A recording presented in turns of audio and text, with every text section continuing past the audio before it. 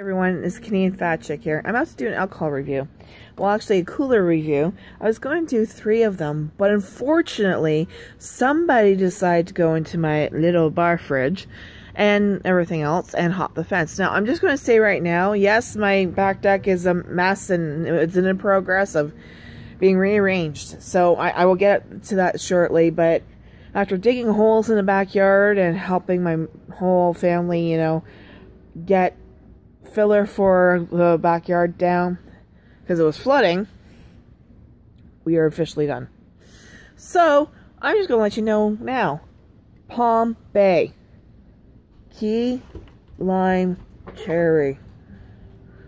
Oh my dear God, it is like awesome. It's a fruit explosion in your mouth. It's like a Jolly Rancher that was lime and cherry had a baby, and then it decided to become X-rated and put alcohol into it, and make sure that it had a fizzy, bubbly aftertaste on the tongue. And I'm going to tell you right now, that is one seductive mistress. So yeah, I'm actually thinking about turning this vlog into the Fat Chick's Guide to eating and drinking things without giving a shit or giving a damn. I haven't quite decided yet, but I'm only giving you a review. So, pardon my language, this is going to be a 19 plus or 18 plus, depending where you are from, review of the Palm Bay.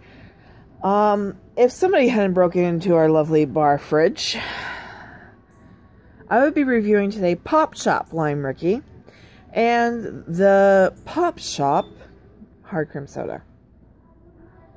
I was not impressed. Finding that, around 4 o'clock in the morning, my German Shepherd going off, and then sometime, a nice little black silhouette running off with a couple cans of booze. But I'm going to tell you one more thing I will review soon for you. It'll probably be tomorrow night.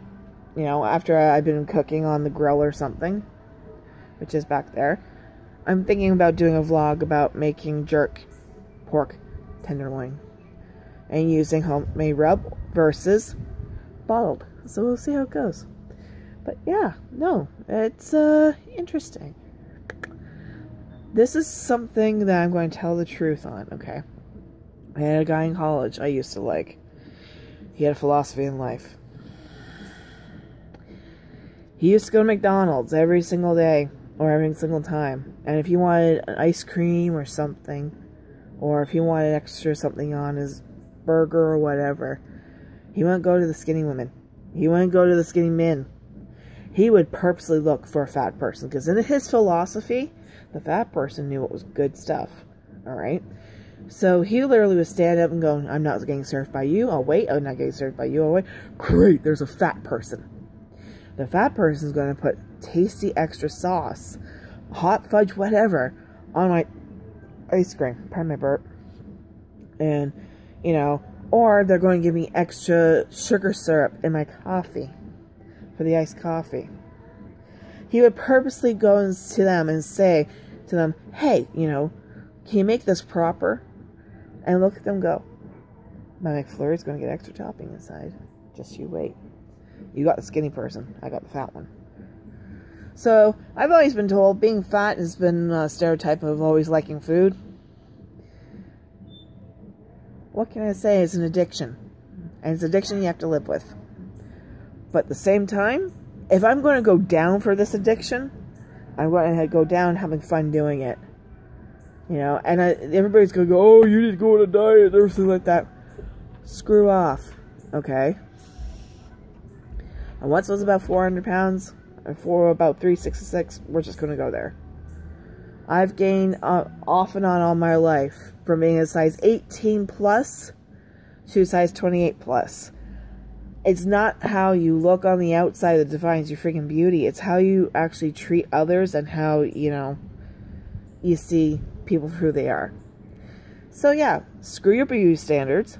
If that's the reason why you're here to make comments, you can go now. But yeah, as I was saying, this beast, that's my second. I got a whole lot more in that fridge. It's summer. I've been working hard in the backyard. Time to spoil myself.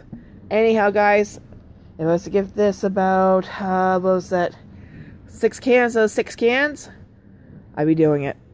Have a good night, folks. Bye.